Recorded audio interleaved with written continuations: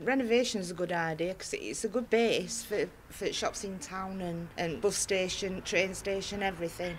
I've lived on here now for about 45 years, and I wouldn't change a thing. It's just like it's getting run down now. Places now that we're living in are so run down, and because we expected to leave about 2 years ago, we haven't kind of kept us flats up. You'll find a lot of people have let them that sort of run down because expecting to leave, not wanting to spend money on it. So but I would like to move into the new block, but I do think that they'll be expensive and might be not accessible to my budget. This is the best and friendliest place I've ever lived, and it's been a shame that they've shut the estate down because there's only us left here, and it's sort of killed the community quite a lot. But they've already admitted that they messed up by shutting all them down, because they're going to be shut like that now for about 7 years before they even get touched.